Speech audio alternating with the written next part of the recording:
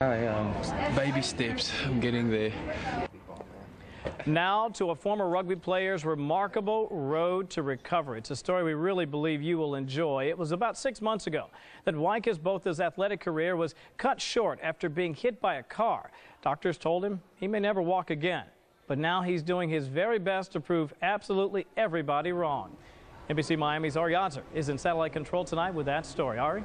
Well, Kevin, we introduced South Florida to Wikus Botha 2 months ago. Since then, the young man who once aspired to play professional ball in rugby-crazed South Africa has made big strides in his recovery from paralysis. And tomorrow, he's flying back home.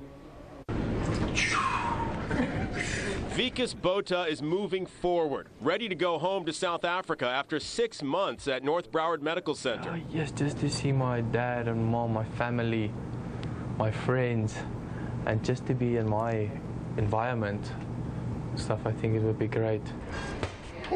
The young rugby player, paralyzed after being hit by a car, has made tremendous progress. And this is a major accomplishment for him, to be able to throw the ball again. Wikus is the star of the rehab room. He can catch anything I can dish out. There's a list of Wikusisms, his favorite sayings, posted by the therapist. They're going to miss the young man with the ready smile. I'm so proud of him to see all the improvement. My God, when he came here, he couldn't move anything but his eyes, and it's amazing. My left leg I can pick up, like that, put it down, pick it up.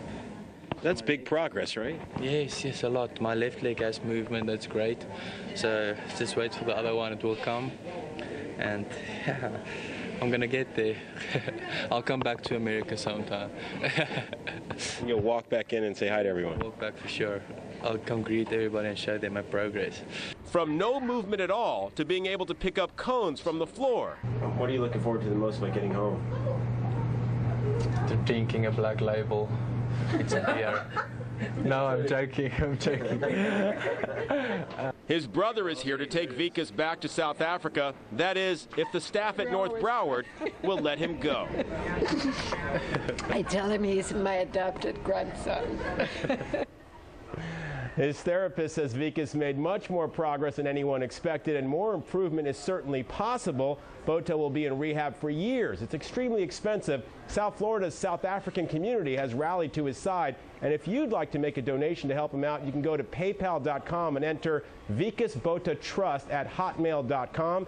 That information will be on our website. He's a great kid. We certainly wish him the best. Kevin, back to you. All right, sounds great. And you know, when he said he wanted that black label, he wasn't kidding. Yeah, he could use one. All right, buddy, thank you.